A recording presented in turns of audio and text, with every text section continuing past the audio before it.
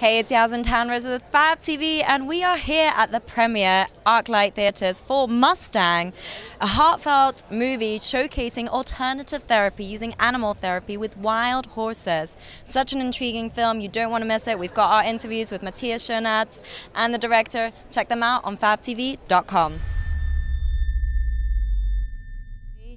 Mustang, it's based on you. Yeah. How was that feeling, seeing the movie come into fruition based on your life? It was surreal. I didn't believe it. Still like, really? Still here? So it was surreal. It's pretty phenomenal to watch the journey of somebody like yourself who has been in the system of imprisonment and then being able to connect with an animal. Yes. In truth, what happened?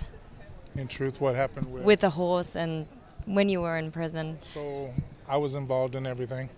And then when I got the opportunity to go to the horse program, it eased me, relaxed me, showed me that humbleness is true, it's real. It just gave me my life back, so really. I mean, completely and wholly. Now I fight fires, so. Had you ever felt so connected with another animal or had that some kind of an experience like this before? No, never. I've never had the opportunity because I had my head in the clouds.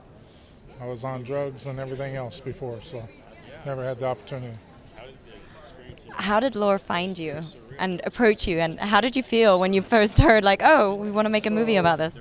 She came to the prison where I was at, and I was in the horse program, and they were talking about the movie, and I told her, you're talking about my life? And she said, what do you mean? And I told her about my life, and she said, yeah, I am. And then I got out. I was fighting fires in Oregon, and then I went and auditioned. I didn't even know it was her movie, and she goes, there he is. I want him in it. So I got in it.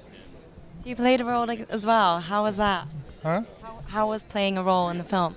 It was surreal. I had some emotions, like I broke down a few times and all that.